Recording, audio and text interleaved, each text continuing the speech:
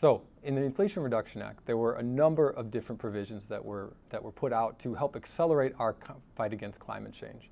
Things like accelerating renewable development, clean buildings, clean manufacturing, and chiefly among them, accelerating the green hydrogen economy.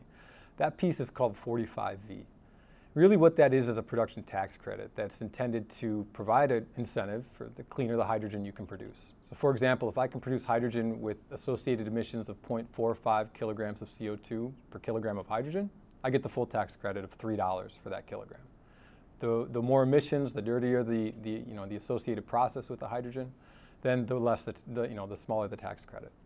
Now, in the legislation, Congress, really the only rules and regulations they put in place around that were that the emissions needs to be calculated using something called the GREET model. That's an emissions calculator developed by Argonne National Labs. And really what that is it's simply a calculator that allows you to plug in, where you're getting your power from, your system performance metrics and efficiencies and so on, and it will calculate for you what your emissions should be.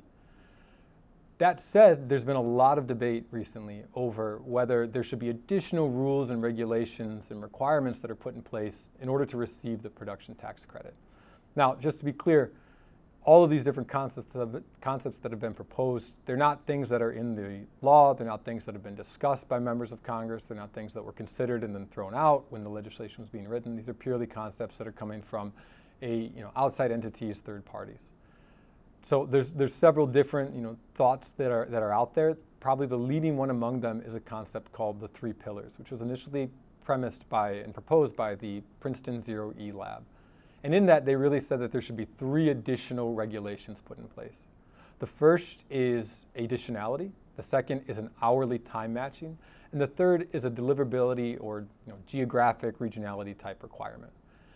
There's a lot to get into. I'm going to be talking today specifically about the additionality component. There'll be other discussions later about the other 2 pieces.